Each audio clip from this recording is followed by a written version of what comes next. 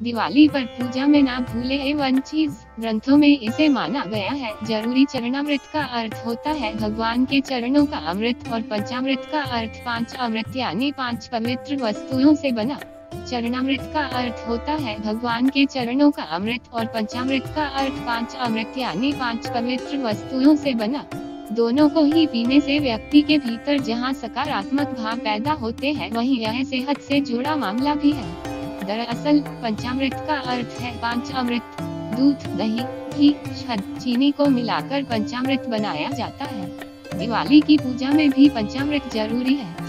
पुराणों में कहा गया क्योंकि ये विष्णु लक्ष्मी जी को प्रिय है, इसलिए इसके बिना उनकी पूजा अधूरी मानी जाती है।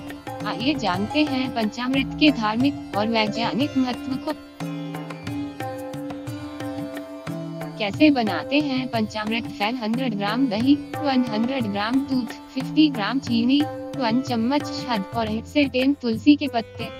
इस अनुपात में मिलाकर बनाया गया पंचामृत ही असरदार होता है।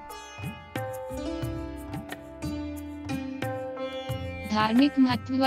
दूध पंचामृत का प्रथम भाग है। यह शुद्धता का प्रतीक है, यानी हमारा जीवन दूध की तरह निष्कलंक होना चाहिए। दही का गुण है कि यह दूसरों को अपने जैसा बनाता है। दही चढ़ाने का अर्थ यही है कि पहले हम निष्कलंक हो, सद्गुण अपनाएं और दूसरों को भी अपने जैसा बनाएं।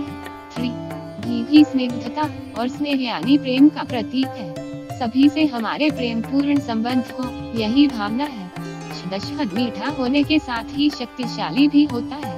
निर्बल व्यक्ति जीवन में कुछ नहीं कर सकता, तन और मन से शक्तिशाली व्यक्ति ही सफलता पा सकता है। चीनी का गुण है मिठास। चीनी चढ़ाने का अर्थ है जीवन में मिठास घोले। मीठा बोलना सभी को अच्छा लगता है और इससे मधुर व्यवहार बनता है। इन सभी गुणों से हमारे जीवन में सफलता हमारे कदम चूमती है। पंचामृत के वैज्ञानिक लाभ। पंचामृत का सेवन करने से शरीर सेहतमंद रहता है। पंचामृत उसी मात्रा में सेवन करना चाहिए जिस मात्रा में किया जाता है, उससे ज्यादा नहीं।